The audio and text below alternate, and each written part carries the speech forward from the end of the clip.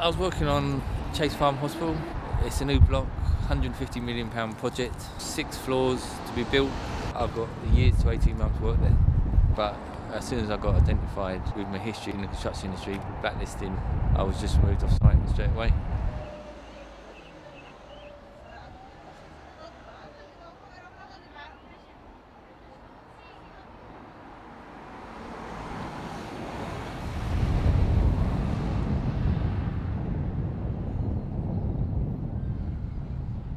I went to the company, I said to them I'd like to be directly employed by them. I was working for an agency.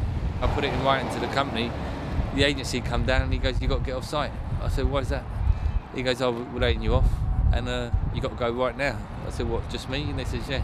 This was a Tuesday morning, I was 5 months off the job. I said, "I'm not going." They said, "If you don't go, you're going to be taken off by force."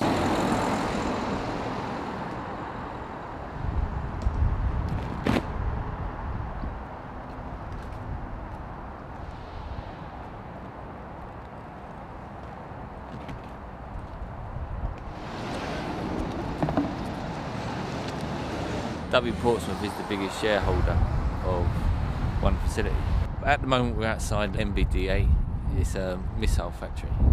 This is W.Portsmouth, one facility's biggest contract, so I'm here asking for a job back. MBDA, I understand they treat their workers very well, but if they've got union buses in their supply chain, it is going to affect on their business. What facility? Blacklisted? Yeah. David Norsworthy. Pardon? David Norsworthy. Okay. And I'm going to be here months until this is resolved. All right. I'll be every day for months. Our company will let you stay here for months because obviously you don't know the fence line. It's MBDA's. Well, we'll have to come to cross that bridge when we come. I'll be here for months. Okay, mate. No worries, no. Before I got that job, I had 4 months out of work, and basically I've got nowhere else to go. I can't get a job, so something's going to have to go. Something's going to have to give. Hello, mate. You alright? Oh, yeah. How you going? What's this about? It's about one facility, and David Norsworthy, he's taken on himself to start blacklisting and union busting union members. Okay. So, as this is his biggest client, we'll be here until we resolve. One of their clients, yeah. Okay, I'll let him know. Okay, thank you. As far as one facility are concerned, we maintain MBDA UK site. Yeah. Okay.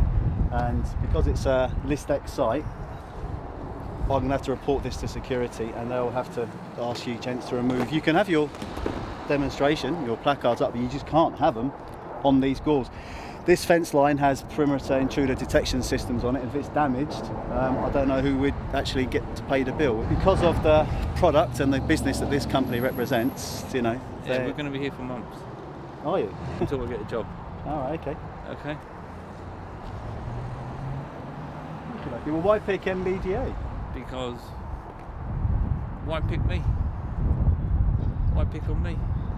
We've got major electrical contractors, HR managers sending emails recommending the vetting processes of agencies, how they were very effective out of blacklisting and keeping off-site trade union members. And this is in a partnership agreement. So it's institutionalised. It's institutionalised from the JRB. The JRB seems powerless and reluctant to even tackle the issue. It's resolved. Well, it's nothing to do with me. It's got nothing at all to do with one facility. And all I can say is I'm going to have to consult with the police now because you are off you go. Obstructing a secure go. site. Yeah. Okay, no problem. No problem. We're here for months. Well, we'll see about that. Okay. Good luck.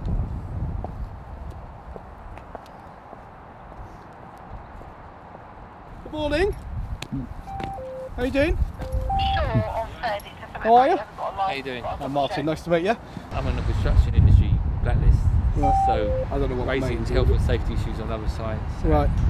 And being a union member, basically. Right, okay.